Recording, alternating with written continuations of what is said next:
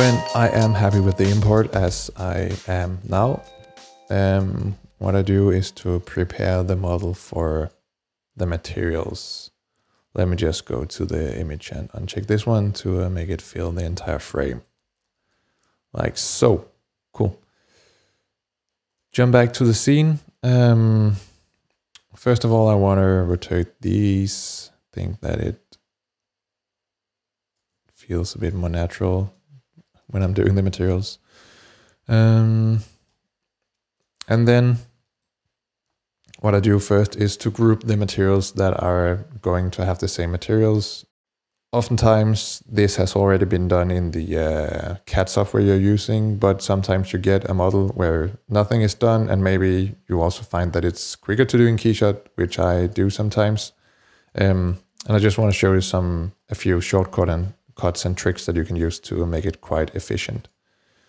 So I want to have this this glass material for itself. Right now you can see that if I'm going to change anything, that all the parts are linked here on the model. So what I do is to select a part I want to have a specific material on, right click and say unlink material. Then I go ahead and give it just a random color. And I have 3 other parts I want to have the same material on. And a quick way to copy it around is to hold down Shift, left click, and then hold down Shift and right click on the part you want to copy to.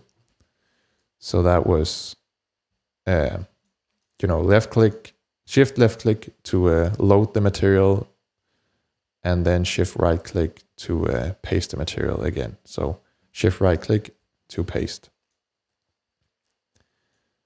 Then I'm going to select the part here. I'm going again to unlink the material, give it a random color, and Shift left click and Shift right click to copy the material. Do the same for this part, unlink the material, give it a random color and copy it to the parts where I want to link the materials, the parts that I know are going to have the same material. So that was Shift left click on the material you want to copy and Shift right click. So let's do that for the rest of the model now. Unlink this one. Give it a random color. Paste it over here. And I think that, these are going to have another material as well.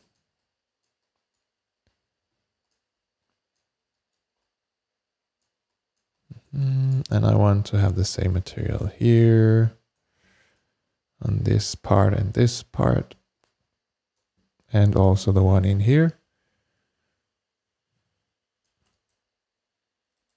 This part I want to have like some kind of rubbery feeling to it compared to some of the other harder plastic parts that we have here and here and here. And I want to unlink this as well.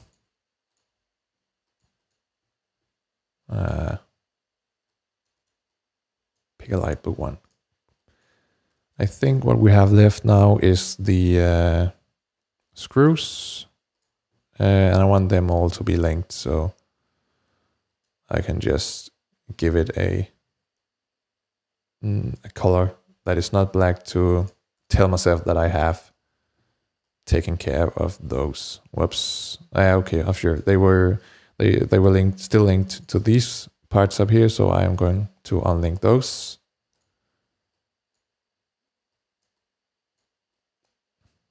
Sometimes it's weird how tough it is to find a random color that has not been used before. So Shift left click and copy it to these parts here. I want to change the color. Like we don't have like a pink. Nice. So that's it. Now we are ready to dig into the actual material creation.